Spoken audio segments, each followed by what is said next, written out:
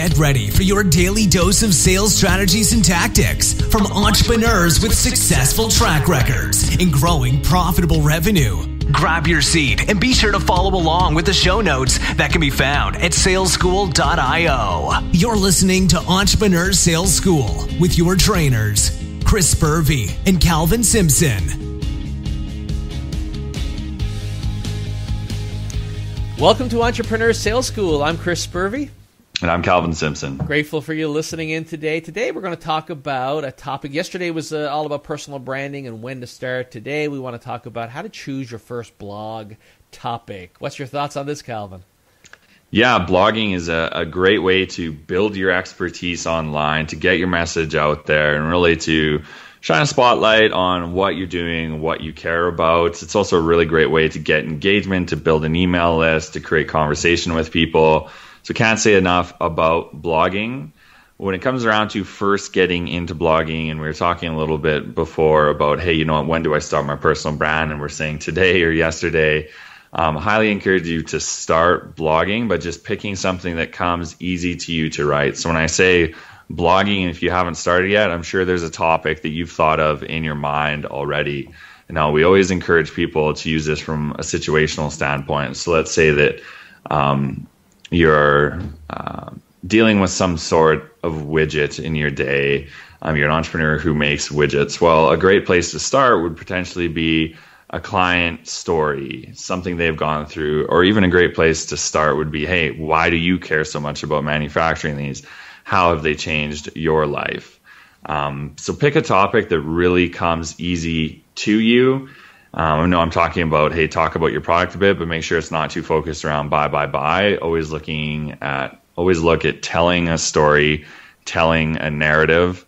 And one of the other pieces I love to throw in there is a framework that you can start with. So start with your problem in the first paragraph, paint your solution in the next paragraph, and then paint the benefit in the next paragraph. And that really gives you a nice framework to start with.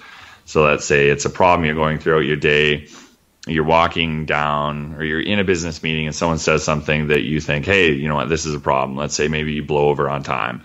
So your problem is blowing over on time. Maybe your solution is ending 5 minutes or putting a meeting timer on it. And the benefit is you all get to go to your next meeting, or you get to stop at the bathroom before your next meeting, and you're not all running around. Super simple framework to use, problem, solution, benefit, right on what comes easy to you. Chris, what are your thoughts? Oh, yeah, no, that's great. I love that framework. I've never heard you mention that one before. But from my perspective, you're dead on. Pick a subject that's easy, near and dear to your heart.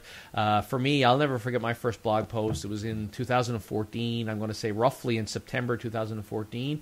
I was in the process of going through writing my book with my coach who I had hired. And we were just talking about sort of areas of my life that, kind of wove together to be my story and my narrative. And I was contemplating, for me, the definition of success and what would be success for me. And I was after reading the book, or after listening to a gentleman by the name of Earl Nightingale talk about success, and his definition being the progressive realization of a worthy ideal. And so my first ever blog post was me riffing, so to speak, on this topic of success and how I related really well to that particular definition. And so I banged out 300 or 400 words and hit publish, and I never had a copy edited. I just hit publish, so it was very natural. And I think, off topic perhaps, but the key is just to go and put it live, right? Mm-hmm. And your personal brand evolves with you. Your message evolves with you. And if you wait to have your message crystal clear and very well positioned, you'll likely never get out of the gate. So pick a topic near and dear to your heart that you're currently contemplating, and riff on it and press publish. And that's my personal recommendation anyway. And then the next one maybe a little bit more fine tuned. And then the next one more fine-tuned again, and then you'll start to develop confidence. And so that's my thoughts on the subject. Blog. Just start blogging, hey? I love it. Want to talk a bit about our membership community, as we always do, the Make Sales a Habit University. enter online. Chris, what's your favorite part of the university today? God, there's a whole lot of right now we're putting together the actual community, and we got a lot of sort of experts who are lining up saying they'd love to contribute content. We've got a lady by the name of Mary Jane Copps. She is known as the phone lady, and she is all about how to leverage the phone, which is interesting. You know, a lot of people out there saying phone is dead and cold calling is dead and all those types of theories.